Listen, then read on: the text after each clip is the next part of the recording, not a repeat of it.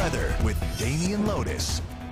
We had absolutely spectacular weather yesterday. This afternoon won't be too bad. It'll be a little bit cloudy, a little bit muggy, but overall we're going to see nice weather until some storm chances move into the forecast heading into tonight. Let's get you ready here for your Sunday morning. Taking first a live look at our storm scanner.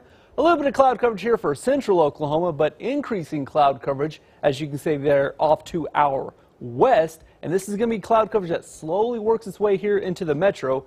Temperatures outside a little bit chilly for some parts. 43 right now along Highway 81 between Kingfisher, Okarche, and El Reno. Here in Oklahoma City, 55. Across the rest of the state, we have a mix of 40s and 50s here as you're heading out the door. Maybe light jacket weather here for some because, yes, it will be a chilly start for some parts of the state. But as we head into this afternoon, overall not too bad. A little bit cloudier than yesterday. Normal high for this time of year is supposed to be 75. We'll be a couple degrees above that once again. Sunrise at 6:39 here in about 30 minutes. But, yeah, overall lighter winds for this afternoon. That's going to be a win, right? As we head throughout today, future track radar, 5 o'clock. I'll be watching out for a chance of thunderstorms developing across the Oklahoma and Texas panhandles. These storms are going to start to work their way into the state after sunset. Here's a snapshot at 10 o'clock. You can see these thunderstorms working their way into western Oklahoma. So here for Oklahoma City, up until about midnight, looks like we're going to be in the clear here as far as the storm chances go. And before the storms move in, I'll be tracking partly cloudy skies, highs in the mid to upper 70s to low 80s here across the state. Pretty much, if you are along I-40 and to the south, you will see a chance of having highs today in the 80s. Now across western Oklahoma, it will be dry enough and windy enough to where we'll see increased risk of fire danger. So we'll see critical to extreme conditions out there. So I'll continue to track that. As far as the overall storm chance for this evening, it'll be a low chance here across far western Oklahoma as we head into tonight. But for tonight, that's when the thunderstorms really start to work their way into the forecast here for central,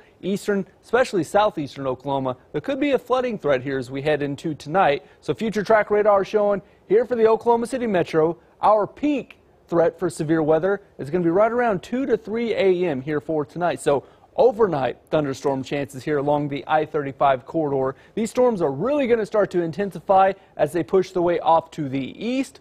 So eastern Oklahoma, here's a snapshot at 6 a.m. You can really see those thunderstorm chances expanding as we head into tonight with overnight lows a mix of 50s and 60s.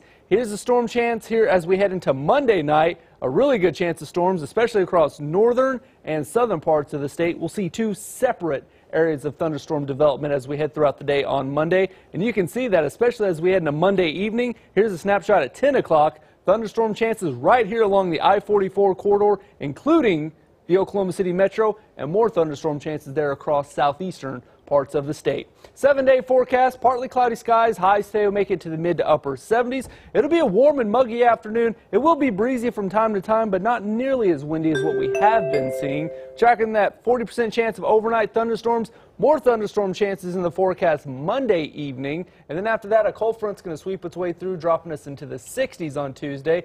And then after that, tracking a really good chance of thunderstorms, some severe weather possible once again on Wednesday into Thursday morning. I'll continue to track that. But after that, Caitlin, we're going to see some pretty nice weather late this week and heading into Mother's Day weekend, which, full disclosure, Bria Berry actually had to remind me that Mother's Day is next weekend because I'm not saying I forgot, but let's just say it might have possibly skipped my mind. Well, it didn't skip my mind, Mom. Of course not. Of course not. You're a great daughter. Of course I am. Yeah. Thank you, Damian.